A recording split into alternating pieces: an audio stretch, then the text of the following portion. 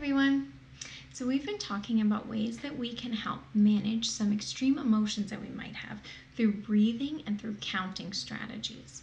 So once we use those strategies and we're calm, we can successfully solve a whole lot of problems. So today I want to talk about how we solve problems. There are some steps that we can take to solve our problems. And I have a little picture of you of a boy who's working to solve his problems too. So the first step in solving problems is to figure out, what is my problem? A problem is when something doesn't turn out the way we want it to. We have lots of problems every day, but some problems are big and some ones are really small. So an example of a small problem might be if I sit down to lunch and I can't open my snack. It might be tricky to open these things. I want to eat this bar, but now I can't because it won't open. So what's my problem? The problem is I can't open my snack bar. Once we figure out what the problem is, we need to find a solution.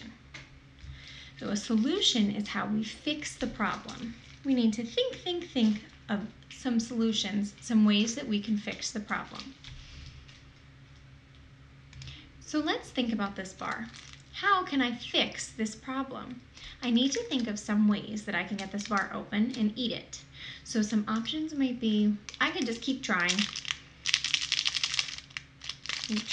pulling at it lots of different ways. Another idea is I could get some scissors. I could just cut it right open. Another solution might be that I'm just gonna put this bar away and eat another snack. And another solution is that I can go ask somebody for help. Sometimes people can help us do lots of things that are tough for us and easy for them. So after I think of a couple different solutions, I need to think about what might happen if I do those solutions.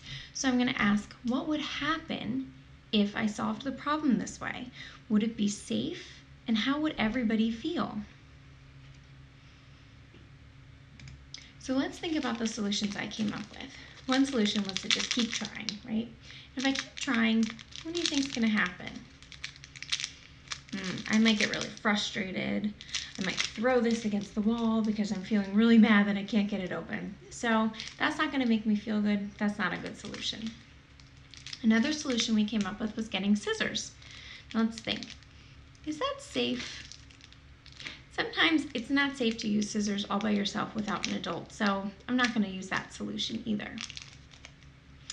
Another thing we came up with was just eating another snack. Is that an option? I'm looking around, I don't have another snack to eat, so that's not a good solution for me either. The last solution was to ask someone for help, so I think that's going to be our best solution to use today. The last step is going to be give it a try. So we're going to try out our solution. If it doesn't work, then we're going to have to come up with some more solutions and ways to fix our problem. So I'm going to give it a try. I'm going to ask someone, will you open this for me, please? Problem solved. So not being able to open a snack is an example of a small problem, and it's one that I can easily solve all by myself. Sometimes we have bigger problems, especially if we're playing with our friends or our siblings, and these bigger problems might be trickier to solve. So whenever we have a problem, we're going to want to stay calm using some of the breathing and counting strategies that we talked about in some other videos. So taking a deep breath, maybe counting to 4 on our fingers. Once we are calm, that's when we can work together with our friends and our siblings to figure out what the problem is, think of possible solutions, think about what's going to happen, and we can try them out. So I have some possible solutions that you and your friends and your siblings can use to solve problems that might come up while you're playing. So the first solution is, if we all want to play with one thing, we can just play together. These kids are playing with a ball together, and that is a great solution when we're at school or when we're at home and we all want to play with the same toy. We can play together with the toy. Another thing is we can say, please. So if you really want something that someone else has, you can ask them really nicely and say, please, can we share? Or please, can I have a turn? That brings me to this one. These boys right here are sharing the dinosaurs. A good solution when we're playing with others to any problems that might come up is to share.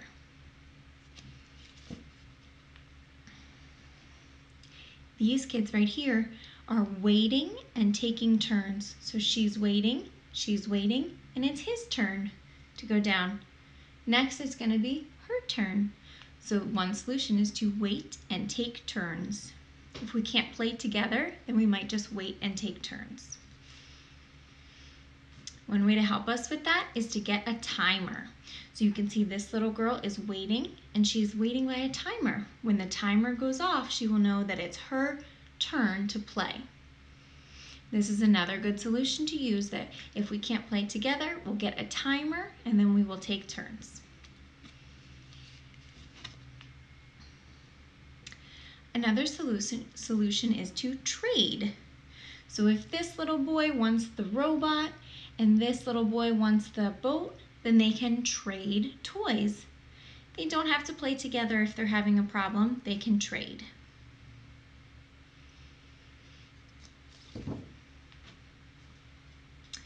Another one is to get a teacher, a parent, or any other adult. So sometimes our problems are too big for us to handle all by ourselves. And in that case, we're going to try to find an adult and tell them what the problem is.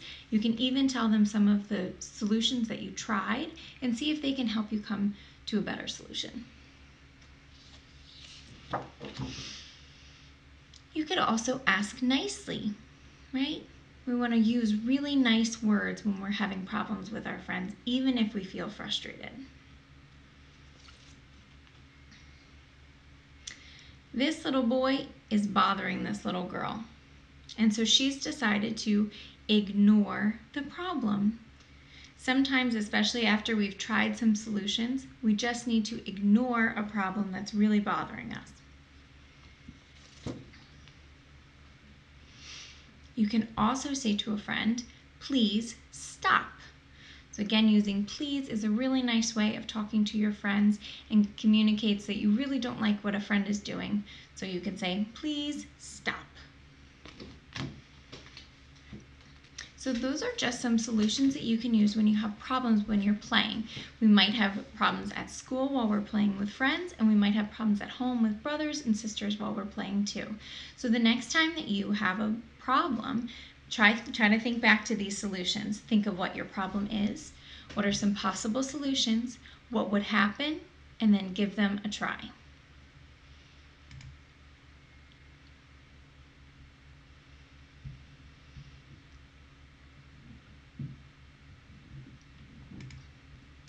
Good luck and have fun playing.